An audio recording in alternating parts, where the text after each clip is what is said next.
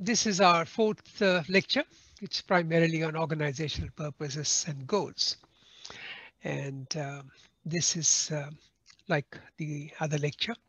Some of the slides that I'm using have been prepared by a few colleagues from the university.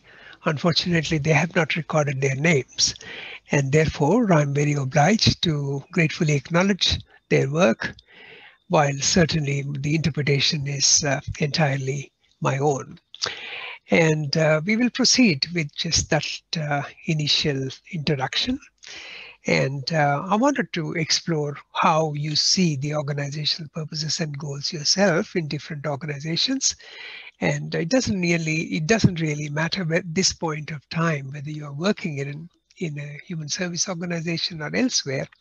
Everywhere you will find an organizational goal, a purpose, and they also talk about missions, and they've got mission statements, and they also talk about strategic visions, and the whole gamut of things we'll be looking at. At least a part of it we'll be looking at in this particular lecture. Um, often social workers Often social workers wonder as they speak about their agencies and organizations in human services. They are asked whether they ask themselves the question, are our organizations really meeting the needs? For instance, let's take child safety. There is a there's a vast difference between how child safety is perceived by different individuals, because it connotes different meanings to different people. From the departmental perspective, a child has to be safe, and there are factors that we look at it from the perspective of, yeah, they must have ideally both parents. Otherwise, even one parent, single parent, never mind what the situation is, but some care, some nurturing, and no abuse, no neglect.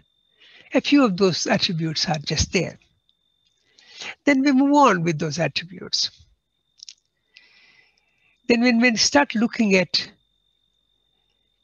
when a child comes into care, and obviously, we have moved from a system where some inadequacies were there, and we are trying to now provide and ensure adequate care. Now, does our adequate care take the whole full meaning of nurture, of care, of meeting the needs, of minimizing neglect, of reducing abuse, in fact, removing abuse totally? These are some of the considerations that come up when a child is moved from one place to the other. And when a child has to move, let's say, for whatever, could be for challenging behaviors, for his own behaviors, for not able to adjust, is a child. Where do we see?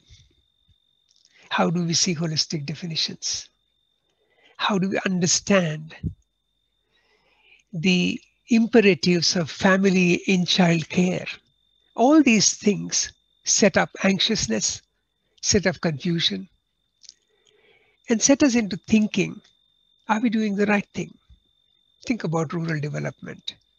Think about Aboriginal and Torres Strait Islander care. Think about care in remote rural areas. From one perspective, when we talk about remote rural care, it should be holistic. Are departments able to do that? Are we having some piecemeal efforts here?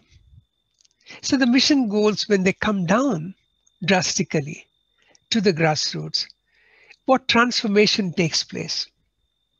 How do the social workers look at them?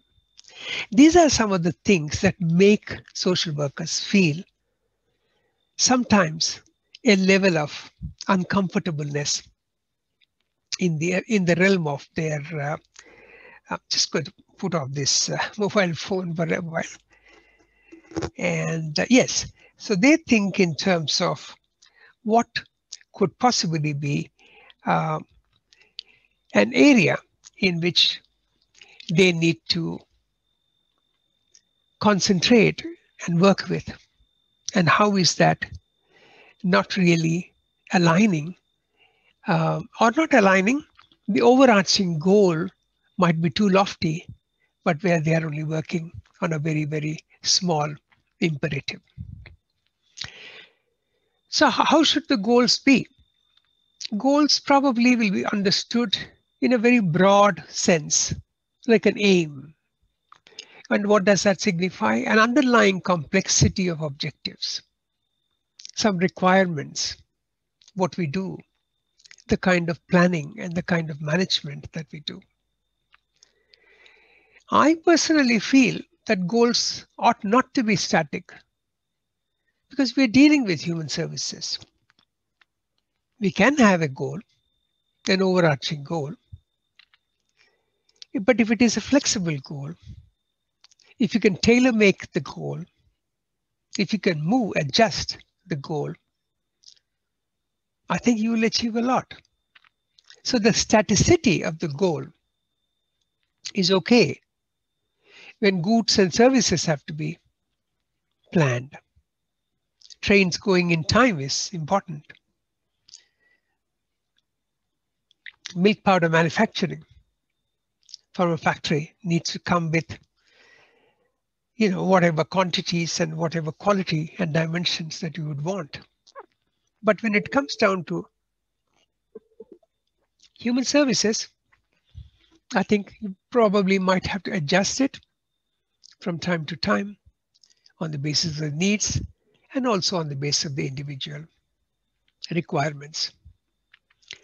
So you remember that in the last lecture of mine, I addressed the necessity of an environmental scan and relevance of environment beyond the agency's four walls.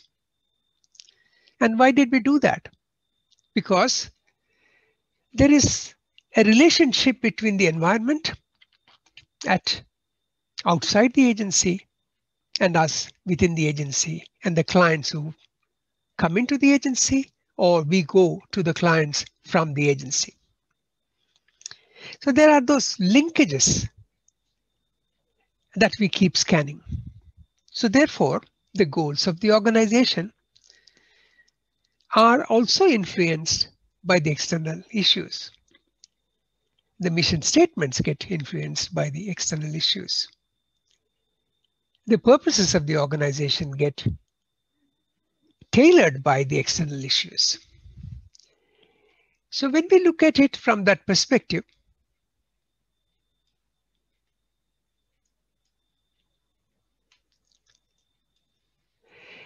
now goals certainly are subjected to ongoing resource funding. That's where the external resources, external environment comes to us. This crunching of funding. Not everybody is prepared to constantly increase the budget for welfare. And they depend on political wills, not just one. Change of government, party politics, who has an axe to grind, and how is it grinded? Myriad effects, plenty of stakeholders.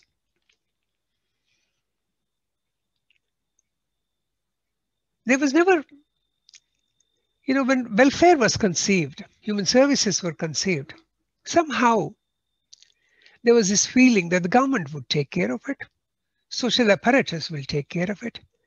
But we didn't expect commercial organizations would also come in to the picture. Private organizations would come in. Not-to-profit organizations came in, that was okay. But otherwise, profit-making organizations start coming in and saying, we can run this on a not-to-profit basis, but as a fee-for-service perspective. And the government starts thinking, why not? What were we doing? We were employing a gamut of services. We were employing a whole huge personnel to look after. We can cut them down. We don't have to pay too many people. We don't have to look after welfare at the same time welfare workers for a long time. Probably we could do it in a way that it's needs-based, privatized, various kinds of concepts started emerging. And that's how myriad stakeholders came up. A goal requires a clear analysis regarding the crucial role in determining how we work in an organization. What is crucial for us? Social workers obviously ought to see clearly a need to participate, either at grassroots, at the mid-level, at the higher level. And as far as possible, they also need to ensure that goals are planned and put into operation. Now, social workers who work at the coalface generally don't get that opportunity. I used to work in coalface many, many years ago. No one asked me, is it working for you there? Maybe they did, some surveys, some people might have been asked, but I felt I wasn't asked. And as a result, what happens is we then may not really give an input into the planning processes, or they'll miss out on the way we look at the processes. So HSOs, human service organizations, when we're still looking at purposes and goals, a couple of authors suggested human service organizations exist for a purpose. And this purpose can be identified as its overall goal or mission. I think the book that I've recommended, sorry, it's not a textbook, it's not available, or it's available for some people and not available to some. The whole mess about those textbooks there. May and Jones distinguish between mission, goals, and objectives. Mission for them, they refer to it as purpose.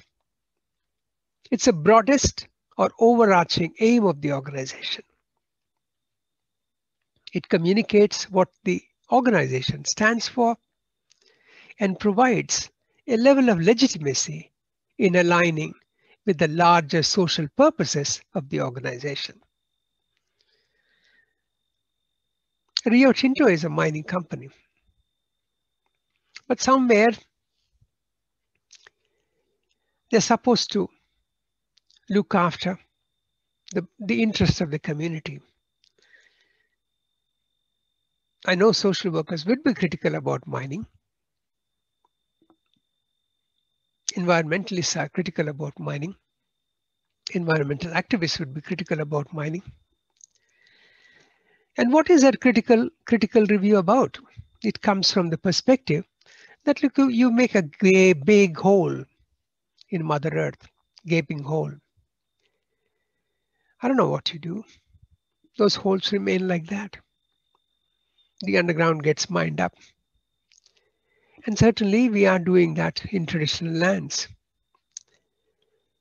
And we have huge legal issues around the traditional land ownership issues, legitimacy, their rights, their compensations, what we do with them, how do we communicate with them. Whole heap of things come into the picture. So would Rio Tinto talk in its mission statement about mining? Or would it talk about, hey, we're going to take care of Aboriginal interests? The commercial organization wouldn't talk about human interests. They talk about larger societal interests.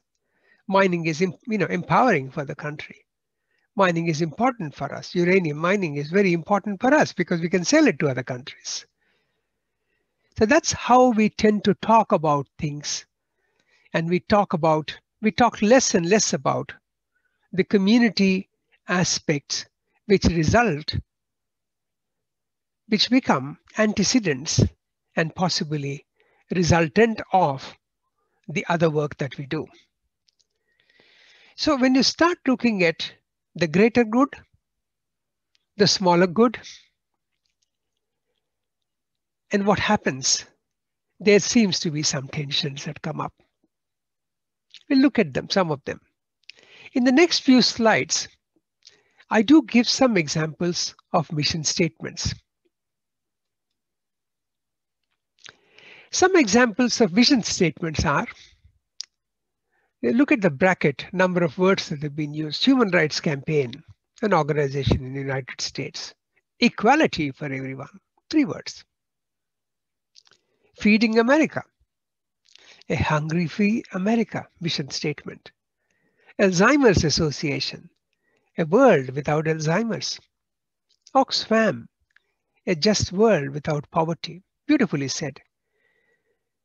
And that organization, you know, struggles to get that. Has a very good reputation. Most of the volunteers are very, very genuine across the world. A National Multiple Sclerosis Society. Again, of course, the word national comes from a United States example, but a world free of MS. The Nature Conservancy Society. Look at that. To leave a sustainable world for future generations. Lovely, lofty, adorable, admirable, achievable in the long term. But depends on what? Depends on the work that you can undertake. You can't be doing probably too much of mining, too much of water taken away, and then start saying we're planting trees.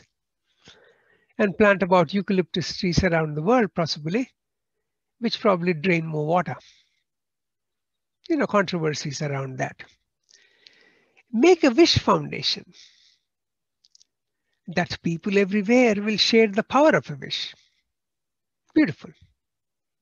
I remember having worked on one of my disability, a family with disability, which had a few wishes, and we attempted to fulfill those wishes through a proper foundation and through proper work.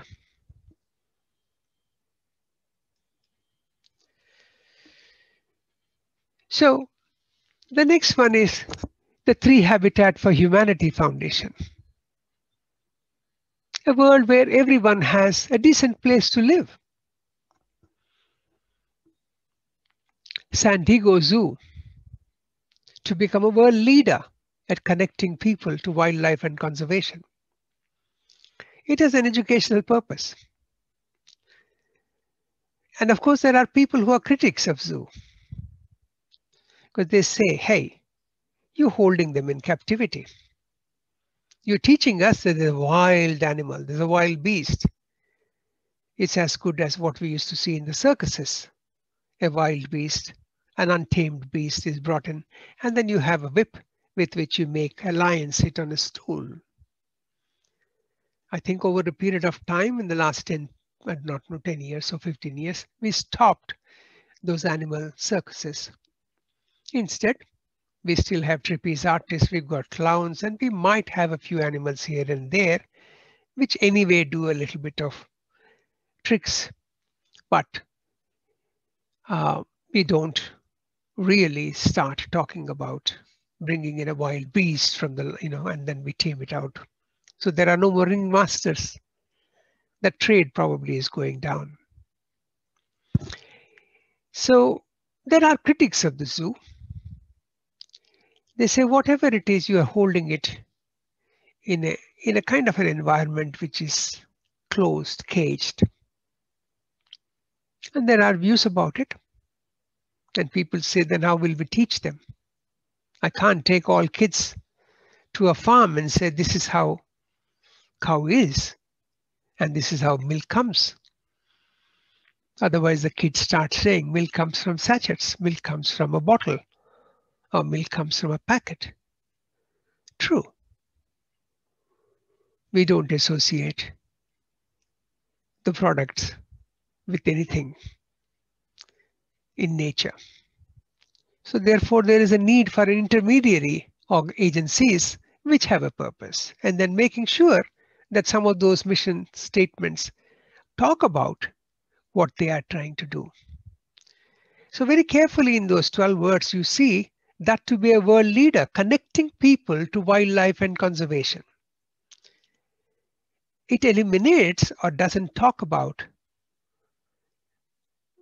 the caging issue.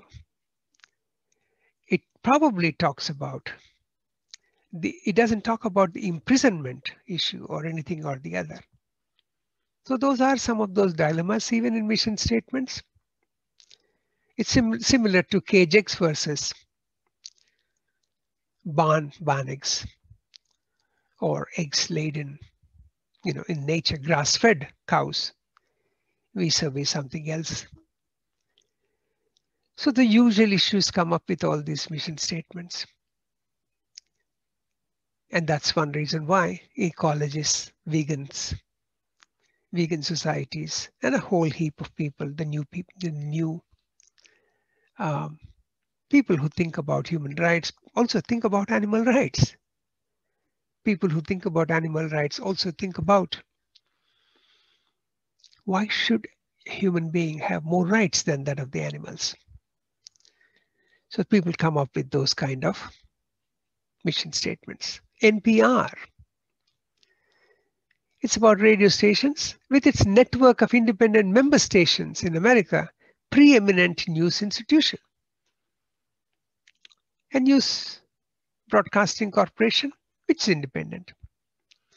Probably, I could imagine more recently they must have been talking whatever they wanted about Trump or Biden. And of course, America has that kind of freedom for people to talk. And sometimes even talk with responsibility and maybe without responsibility. Ducks Unlimited, is a wetland sufficient to fill the skies with waterfowl today, tomorrow, and forever. Wow. A very, very lofty ideal. Rabbits in some country are food. So they look for flourish. In some countries, it's a pest. Kangaroos in some states could be exotic meat. In many other places, it's an exotic animal to be protected. I remember in one of those universities, outside my class in Australia, they used to come and sit down despite so many university students and everybody around. Fascinating. There was no feed there, but somehow they had no fear. And that was lovely to see them every now and then. When there's a boring class or a boring statement, students can look out and look at the kangaroos. Oceania seeks to make our oceans rich, healthy, and abundant as they once were. And there's a statement there. There's a measurement there. There's a history there. Somebody did. Hey, I want to replenish this. I want the junk out of this. In the last 1 year, 1.5 years, COVID has come, COVID-19. So naturally, many Australians haven't been going to Bali. I know as a result of that, Bali's economy has also gone down because we seem to be one of those visitors who often use Bali. It's a great friendly place, beautiful place. But I have seen it many times. In our environment within Australia, we are a little more careful about cleanliness. And when we go there, we just dump. And the callousness and the carelessness with the environmental health in some of the areas of Bali has been damaged by our own tourism. Does put some of our tourist industry and our folks to shame. Nonetheless, there are wonderful initiatives back again from us, which do talk about, hey, we need to educate our own Australian colleagues when they go to Bali how to behave. And there are non-governmental agencies set up by our own people to manage sanitation, to manage beach cleaning. Like Clean Up Australia, some of us have gone there and have started that kind of a missionary orientation. Now, going back to that little story, it's unfortunate we're not going there.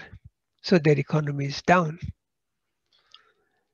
But on hindsight, it's got cleaned up. A lot, much more cleaner. They're much more healthier. You can breathe better. So the irony of conservation agencies with mission statements is, if you leave nature to nature as it is, it'll come up, it'll grow up, it'll blossom. First, it'll survive, thrive, and flourish. But what we generally tend to do is do a little bit of that, take a little bit out, and sometimes the damage equals the input to resurrect.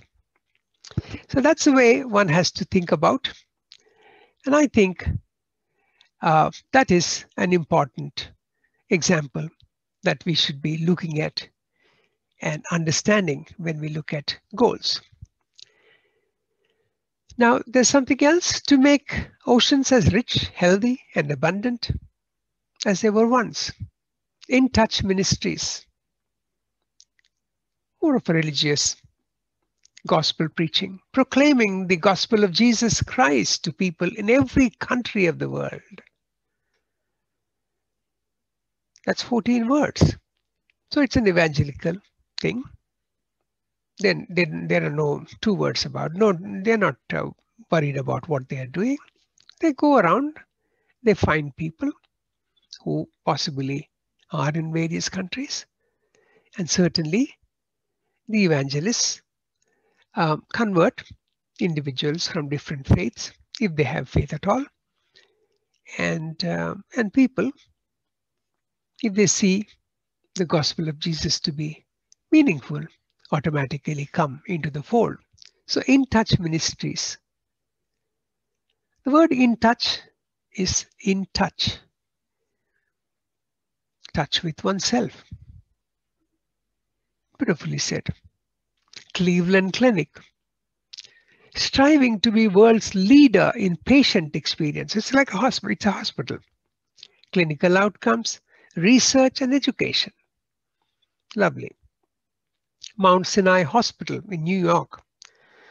I'm not too sure in COVID-19 how much of specialization and how much of social work they could actually hold, but Australian social workers, many of them do go there and pick up some experience and come back, and they say it's the largest employing social workers hospital, and perhaps it employs every other profession also on a larger number. We gain some experience and come back. Many Australian social workers in medical and psychiatric fields have gone there and picked up hospital administration. They've gone there and picked up their experiences. Save the Child, Save the Children Fund. A world in which every child attains the right to survival, protection, development, and participation. And again, in almost all the country. So that's the importance of a mission statement. Crispy, articulate, modeled in very few words, becomes easier for people to think about. It does convey something, and out of that, the program philosophies then will emerge. So Then we are talking about HSOs exist for a purpose, yes. And the broad statement of intent provides us the guidelines for an organizational activity. And we do see an overlap between mission, goals. Sometimes they are very specific than mission and often refer to the organizational activity. Mission statements then are brought down into, okay, how do I bifurcate this? How do I trifurcate this? And how do I set it up in an organization? Then comes the objectives. Is there anything big difference? Some authors differentiate and others think goals, objectives. It's the specificity of the statement. The statement of intent becomes a little more specified. Some standards come up to it. Some standards are attached. I'm going to protect the child. Okay, how? Alternate care.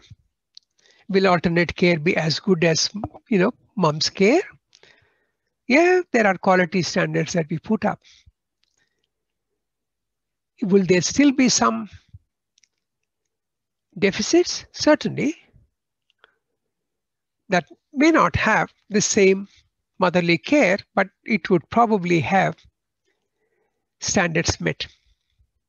Children will have proper time, meals, nutrition. They won't be in a violent atmosphere. They'll get up probably early. There'll be a little bit of discipline. They'll go to schools. They'll be cared for. Their uniforms are pressed and given. Or maybe they'll be taught how to look after themselves, right from putting their shoelaces on. They'll be cared for. They'll be nurtured. There'll be responsibility. There'll be obligation. So there are a few things that you are adding, which probably, if they were added into the earlier home itself, could have made a difference. So there's a possibility out there, but somehow we did not use the possibility out there with the natural home because we pulled them out of the natural home due to a crisis. And our program somehow, when we see a child in crisis and we move him out of crisis, we don't put him back into crisis. We don't wish to. And I think it does require different set of skills to work with crisis, at the same time have children in those areas. It's not easy, and it's not part of the lectures that I'm giving here, but I have worked in those situations as a strength-based practitioner. I do have some reservations over how we do crisis management and how we could possibly also, case by case, deal with at-risk situations, learn from them, and deal with them. Anyway, that's a different story altogether. So the objectives. What do we need the objectives for? To set up time frames. What do we need the objectives for? To set up achievements, to the goals, timelines, outcomes. All those things do become very, very important for us.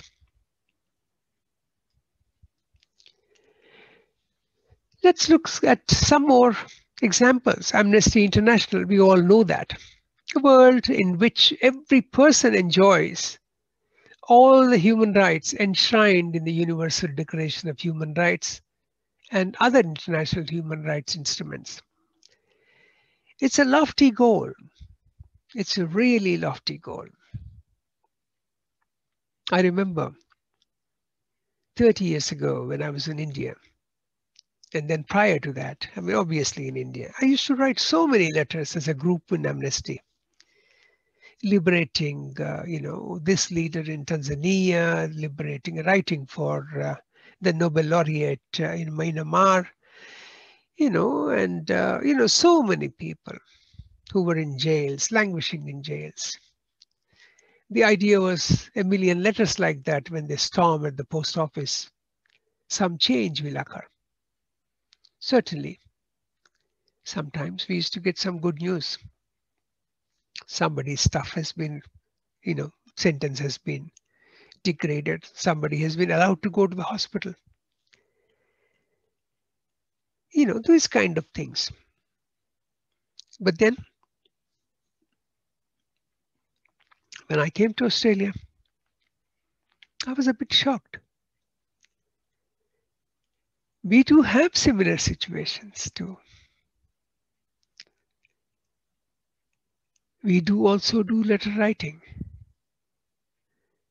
But one finger into front, three behind. So our backyards are still full of those atrocities, those issues where the enshrined Universal Declaration of Human Rights is violated every day in various bits and pieces.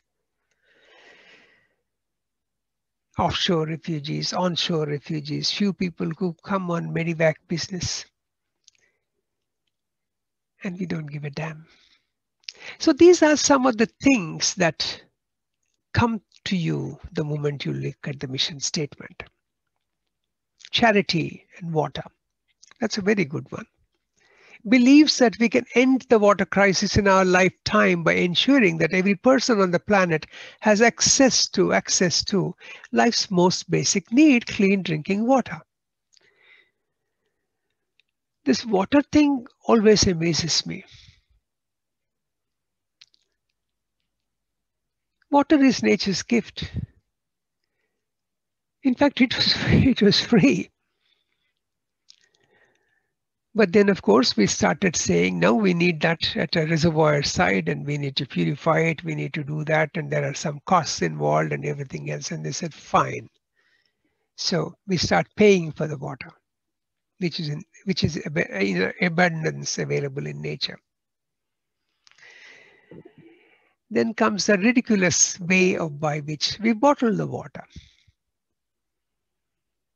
Even in countries where we don't need to bottle the water, our water is quite good, but we bottle water and we sell that water. And there is that fancy notion that a bottled water is quite good. And scientifically, we also know that the brittle bottles, plastic bottles inside, they keep on slowly melting out or losing their, whatever it is, and just gets into the water itself, and you might be drinking it. Never mind. That's the whole idea of the water, clean drinking water to be provided. Every now and then, if you're an ardent lover of television, I don't know what channels they come, but after about 10:30, you start looking at World Vision videos that come up with rather sad stories from Africa, Bangladesh, India, any third world country where they say $2 of yours will give them a potable water. So you get involved with some of that kind of work. And that's what that charity water business is all about. Special Olympics, it's about people with disabilities getting an opportunity to also partake. But then look at this long 28-worded mission statement. It could have been more vibrant, to transform communities by inspiring people throughout the world to open their minds, accept and include people with intellectual disabilities, and thereby anyone who's perceived as different. That's too much. I remember when I was teaching disability and working in the field of disability, I had a postcard. The question on the postcard was, what should you call people with disabilities? The answer a person says was, people? Beautiful.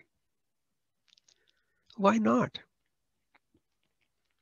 I guess at least we are a little more sensible in Australia. When we talk about, when we see disability, we see that as a condition.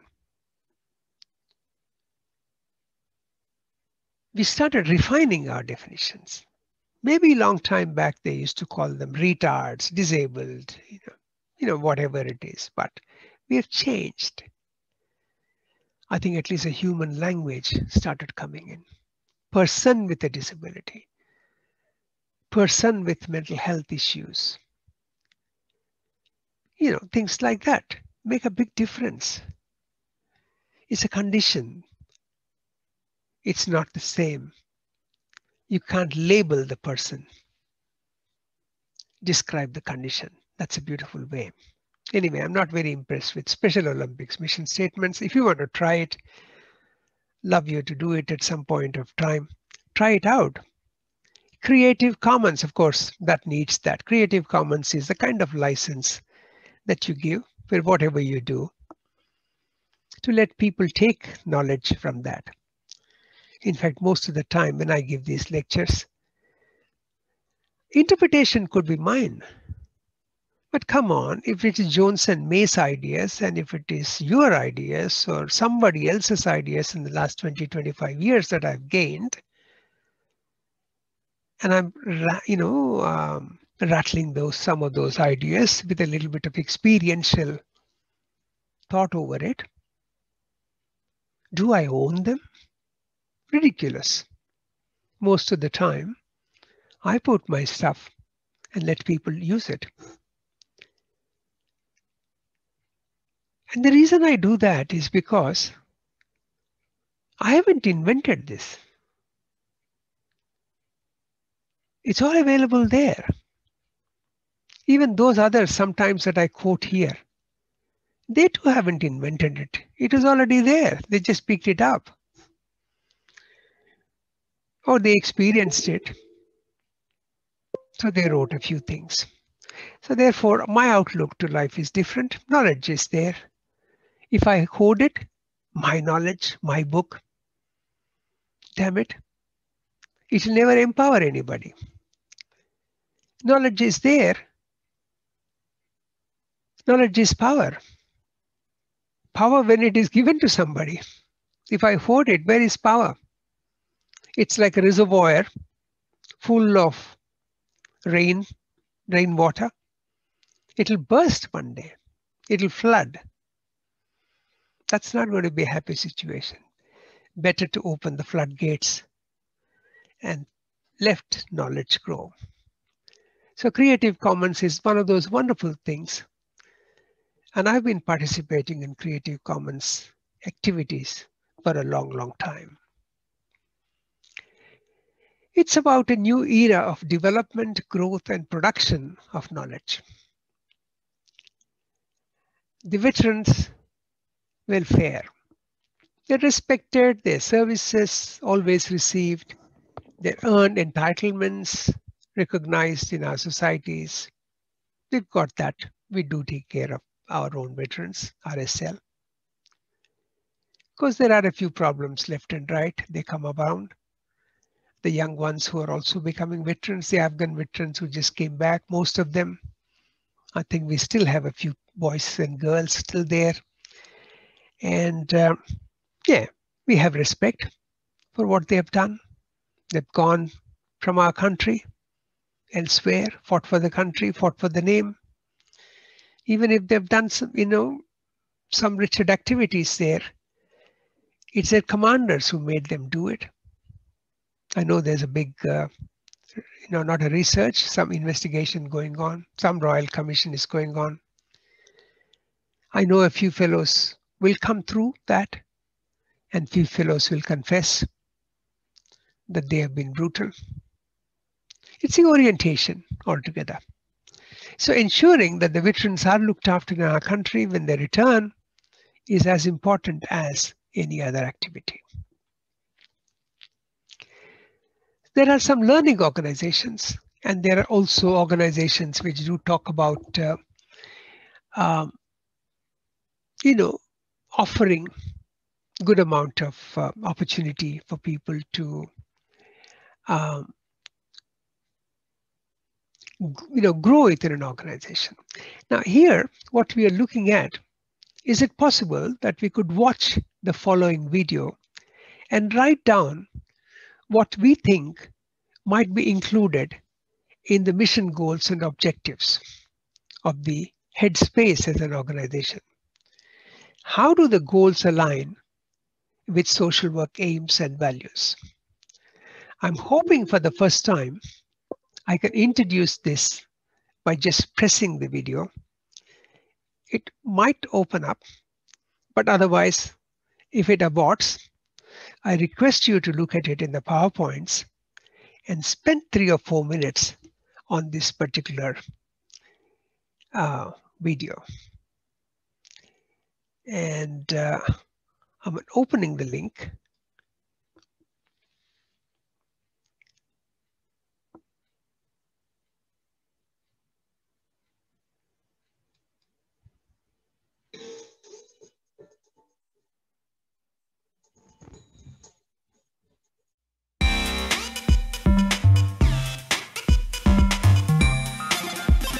Headspace is Australia's national youth mental health foundation for people aged from 12 to 25. Since 2006, hundreds of thousands of young people have accessed help at Headspace services all across Australia in city, country and regional areas. If you're worried about something, needing information or you just want to talk to someone, there's no issue too small for Headspace to deal with. Your local centre is there for you in 4 important ways. Looking after your mental health and well-being when you're feeling down, having trouble with school, relationships, or your family, or with something like bullying. Also, Headspace can help if you're dealing with a more serious mental health issue. Headspace takes care of your physical health too. Many Headspace centres have a doctor on site that you can go and talk to. They can also answer any sexual health questions you might have. If you're having hassles with drugs or alcohol, the health workers at a Headspace centre can help you get back in control. And if you need a hand getting into work, study, training or an apprenticeship, your Headspace centre can point you in the right direction. Headspace centres come in all shapes and sizes. They're located in places you can easily access, and many of them are really close to other services young people use as well. In many Headspace centres, there's free internet and places to relax. At some centres you can just drop in, but most of the time it's best to make an appointment. Just call or email the centre. If you don't feel comfortable about making the call yourself, ask a friend or a family member. Or you can get in contact with Headspace through your doctor. Just ask for a referral and they'll make an appointment for you. Some Headspace centres are pretty busy, but most centres can see you within 2 weeks. Depending on which one you go to, the service will either be free or it'll only cost a small amount. Check with the Headspace centre you're booking with to find out. When you arrive, you give your details at reception and then fill out a questionnaire. From there, you talk to an intake worker who helps match you up with the right Headspace staff member. For example, a social worker, psychologist or a doctor. All of the Headspace staff are trained to work with young people. They listen to what you have to say and they help come up with a plan to manage whatever issue you're dealing with. At Headspace, the stuff you talk about and all your personal information is kept confidential, so you don't have to worry. There are some things they need to ask a parent or carer's permission for, but they will always let you know. And if things aren't working out with the staff member they've chosen for you, that's not a problem. Headspace will find someone you feel more comfortable with. So if you're going through a tough time, Headspace can help. Go to headspace.org.au to get the contact details for your local Headspace centre. And if there isn't a centre near you, visit eheadspace.org.au to talk to someone online. If it's urgent, you can speak to someone right away. Call Kids Helpline on 1800 55 1800 or Lifeline on 131114. Right. So the goals of a nonprofit take the mission statement further to describe what the organization hopes to accomplish. And that's what you could see in that very, very powerful um, advertising video of for the young people. Very vibrant, very well done.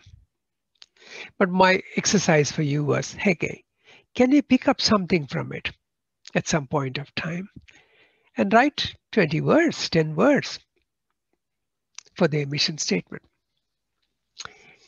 Okay, let's look at another example. One goal of the Humane Society, let's say if there is a society called Humane Society, is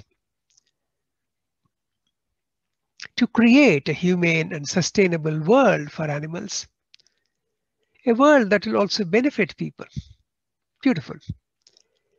This goal elaborates on the mission of celebrating animals while fighting against cruelty.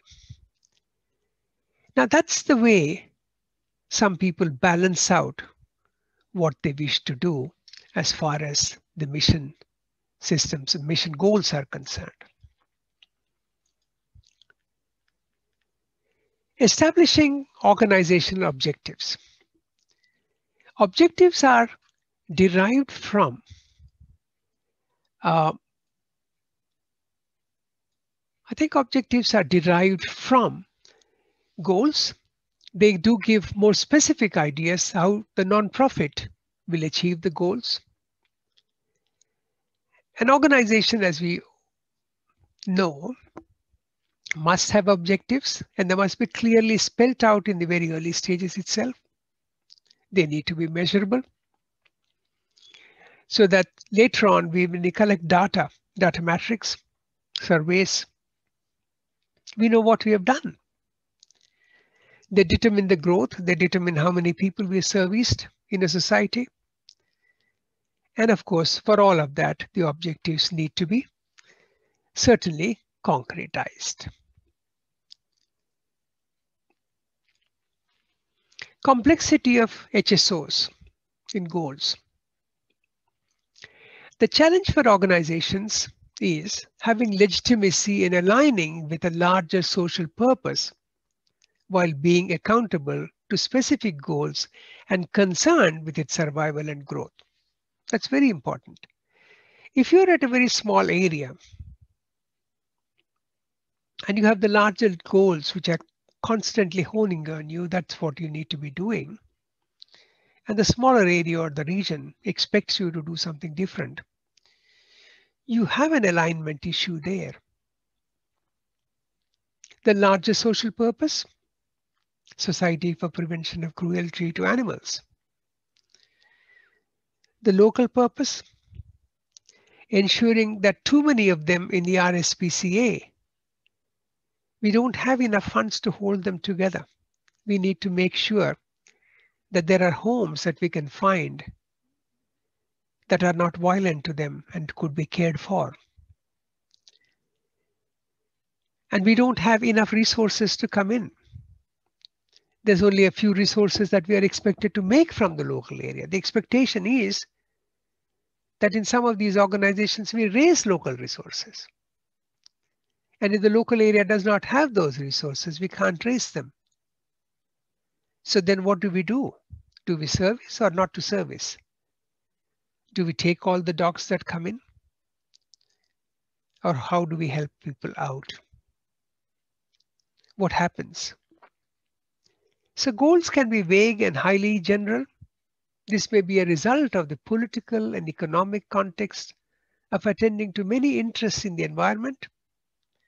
When we use the word political and economic, at a higher level, from Canberra, from Queensland government, the money, the way it's given to various agencies. A shared consensus or understanding of goals may therefore be lacking, as broad goals are open to a level of interpretation which probably at the grassroots we don't understand. Oh, this is a big society. We've got too many things to do.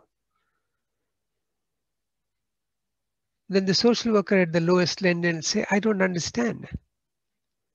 I thought what I'm asking for is also part of the larger society goal. But you're saying there's no money for what I want to do, but there's money for a large, all those larger lofty goals that you've got. So those are the kind of parameters that you might find sometimes in relation to alignment that we probably will find it difficult to understand. I did say that before, organizational goals are not static, they change over time. They can be planned for and formalized, may be experienced as the organizations drift, move away. Goal changes can be due to a range of reasons, including needing to respond to the environment. A simplest example is, let's assume in a particular area, there's a lot of young kids, children, school-going children. From primary school, they move to middle school, from middle school, they go to the high school, and after some time, a few of them might move away from the region. What happens then? If those institutions that have moved will have, if they have less children, less resources, less children, will they survive? They will have to reinvent themselves. In community organizations, we use the concept of hub sometimes. All services are provided in one particular area, and it works in some areas. And the idea is that people come for various needs, and that need, once taken care of, need not necessarily produce another need, so they go away, and they may not come back to us again for some time. So we need to take into consideration the above points and envisage that there can always be a gap between the purpose or a mission of the organization and its practice, the way it is experienced. Now, Jones and May have done a framework for organizational goal analysis. I think it'll be useful to you when you look at your other assignments. But of course, I'm going to give separately a couple of classes on those assignments so that you get a good grinding and understanding. Mission, goals, objectives. A mission is the broadest aim that the organization has in society. Goal is a broadest statement of intent. Objective is a statement of specific intent. So you see how it narrows down. That describes desired outcomes. So when we look at a mission statement, the questions are, does the organization have a stated mission? Does the stated mission accurately portray the social role and distinctive character of the organization? So commercial organizations which may have social service wings, they try to advertise by saying, we are one of the finest in corporate social responsibility. Why? Are they hiding something else? That could be one of the ways by which we can start analysis. Not necessarily so. Their professed objective could be mining. Their professed objective could be selling cigarettes. And of course, the packet will have, some ugly aspects of surgery or wounded lungs or something or the other,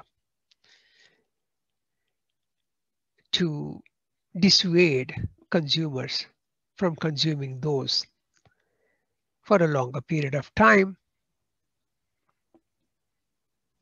or to always remind them, hey, this is where you're going. Never mind, they also do a different social services at a different level. They must be contributing money for research. And you and I may have difficulties in taking money, let's say for cancer research from, I'm ideally thinking, I'm not a smoker.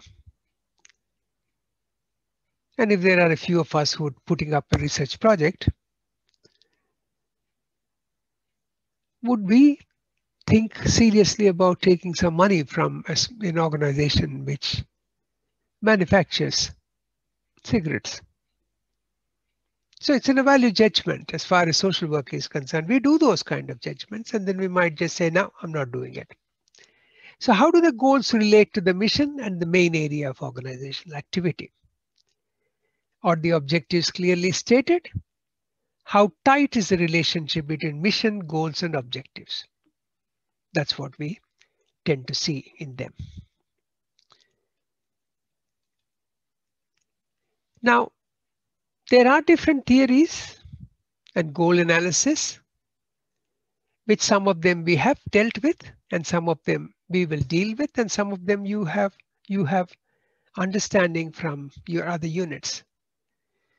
There is indigenous perspectives and feminist theory perspectives you might have read or you will be reading about them. The new neo-Marxian political, economic, social structures, you'll gain a little bit from sociology. You will have some understanding that you'll bring from there. Systems theory, you might have read it, or you might get an opportunity to do so. And if at some point of time, if you're interested and you want something on systems theory, I might even point to you an audio from one of my YouTube programs. I'm quite sure there's one, but that's not something that I generally teach in this subject. Human relations, organizational needs to be able to respond to individual needs. That's the crux of it. Scientific management is basically that machine-like clear goals to achieve outcomes. So those are the kind of things which we have kind of touched base with before, and we will continue to talk through as in future lectures. Goals are designed to meet, respond to key groups in environment, in funding and legislative bodies. So they are very important for us because they have to be influencing to get us some money. Senior management, boards, and stakeholders in the environment do have considerable control over organizational goals. That is true because they make sure everything is ticked off and they don't want to have very lofty goals. If you say funding will be based on various issues that crop up at the grassroots and as social workers bring about and advocate on behalf of clients, we will be pumping in funds. No organization will accept that. They'll say, tell us something. We got to start somewhere with some kind of a generic metric, which is about what could be the percentage of people, how many emergency situations we can anticipate, what could be the caseload that we can have, how many people are there. So they're all based on some data, some estimations, some kind of a chance, but also there will be a little bit of money for contingencies. The ability to analyze power and authority is central to understanding how goals emerge. Identifying groups who have influence and those that don't. And for those who don't have a power, influence, we use the word advocacy. Social workers go and do that interpretation for them. Consumer groups sometimes are very poorly placed to influence goals because they already have too many problems. They want somebody to solve them. They don't want to contribute to goal management and things like that. And it's our duty as a profession to ensure that some of that actually takes place. So consumer groups are poorly placed to influence goals that we've said. Organizational strategy is a plan for how an organization will achieve its goals. It influences organizational design to help the organization accomplish its strategic intent and keep a focus on the organization's mission, vision, and goals. So what are we saying? What we are saying here is a strategy ought to respond both to the internal as well as external. External stakeholders are those who give you money, who audit you, who look after various other resources that you might require, the environment, the culture. Is the strategy focused on maintenance, growing, differentiating the organization, as you can see in one of the examples in future, and the organization that you'll be doing for your assignments will show you all those ramifications. Effectiveness and efficiency. These are two words with which we use these words quite a lot in management of human services. It's important to understand the link between goals and organizational survival. Organizations are always evaluated and how they achieve their goals, how they write their programs for those goals, how those programs are delivered. What's the access rate? Are they equitable? Were they delivered in time? Did they meet the client's needs? So that evaluation, program evaluation as we call it. So efficiency then relates to the amount of resources that have been put in, minimum resources, maximum results. That's very clear because there is a resource crunch. People expect that you put little bit and get something more out of it. So the questions are, how might an organization be highly efficient but not effective? I want to leave that thought with you. Make it efficient. Means everything is, guys, if you don't have an appointment, you can't come in here. Then what happens? Maybe very few clients will come. Then what happens? It may not show its effectivity. How might an organization be highly effective but not efficient? It allows people to come anytime. Does seem to value the client focus a shade more than the others. What happens then? Maybe the client flow increases. The client flow increases to such an extent that you're no longer able to efficiently deal with everybody. You don't have time to write notes. You put post-it slips here and there. I need to write a note about Richard. I need to write a note about this client, that client. God, 2 weeks later, your car got busted. For 2 or 3 days, you haven't come. You got other things to do. You come back, you got a blank head, or you got enough work to do. All those notes need to be transformed, transcribed, put into the system. But then there's a new client list that's grown up. So efficiency versus effectivity. So what we generally tend to tell social work students is, guys, right in the beginning, you got to do these two, and you need to ensure, as far as possible, put them in a perspective. If we don't have that perspective, our personal care perspective gets buggered. Your personal care goes down.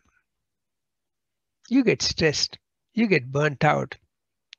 You need services. That's a bad game. You need services. That's a good question. That's a good thing to say. Social workers also need services. But remember one thing. We are the torch bearers. We got to look after ourselves, look after somebody else. That's what the profession is all about. truly the professional will come to take care of you too. But there's an onus on us to take care of ourselves, self-care. I'll address that at some point of time. I think we do spend supervision, self-care, burnout. There's a big lecture on that.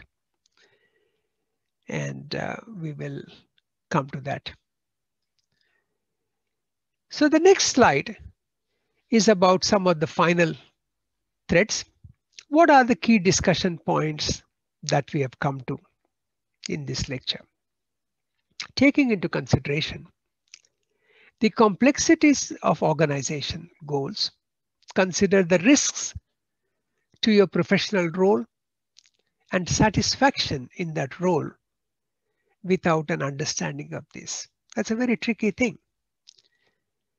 What are the possible connections between a lack of understanding of goals and the experience of stress by workers? Raise that question if you are in social service agency, and if you are not also, raise that in the context of some of the other assignments that you'll be doing.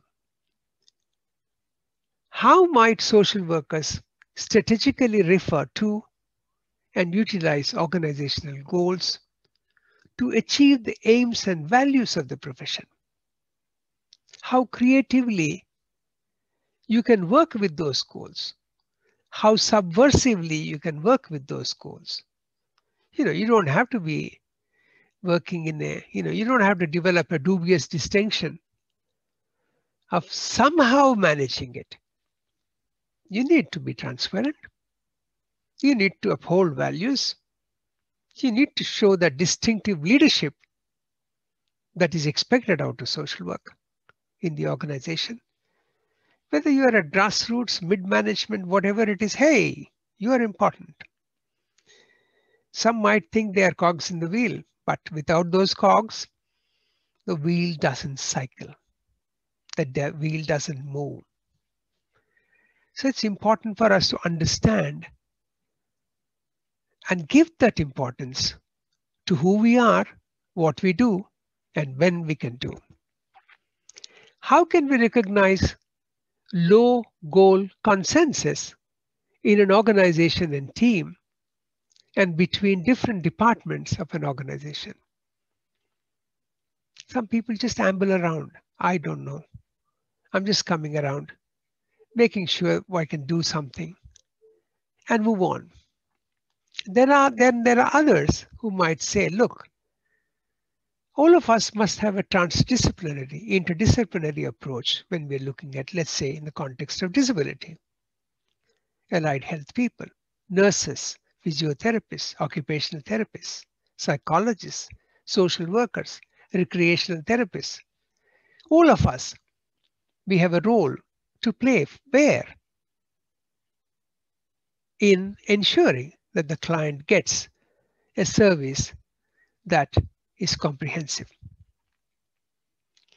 How might goal displacement or a goal drift raise ethical dilemmas for social workers? They do. Take that question, reflect in your ethics areas. We might touch upon it as we move on, but certainly not in this particular subject. Okay, so I know these books has always become an issue, but nevertheless, if you do get an opportunity, Jones and May, I understand, is also sold in the market as pre-loved book because it's an old book. If you still get it, that's good. Ozanne and Rose, yeah, it's available in the market. Some people use that in some of the universities, but this is from those kind of books that we have utilized. Thank you, and hopefully this will answer some of your questions. And if there are questions, please post them. Send me an email. And one thing you might have noticed on your topics and other things that I'm very, very responsive. Immediately I try to answer. And my answers are placed, whether it's just a small problem solving or whatever it is, I place it straight there. And if there is something that I need to bring it and flag it to my head of the school, I do that. And do give me feedback. Thank you very much. Bye-bye.